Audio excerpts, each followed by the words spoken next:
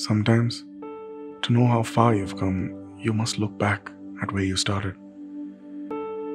Back when all you had was a dream that slowly turned into a thought that manifested into an idea. Our vision, transforming and transitioning the world towards sustainable mobility. But that idea meant nothing till you came along.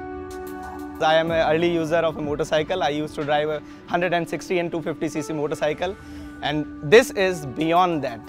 Yep, you. And you. You as well. And then the same idea evolved into a revolution. A revolution that reached every street, every gully, every nook of every city in this country. A revolution that made the world sit back and take notice of us. A revolution that became a light of hope, of change, of India. A light that's getting brighter and brighter with each passing day.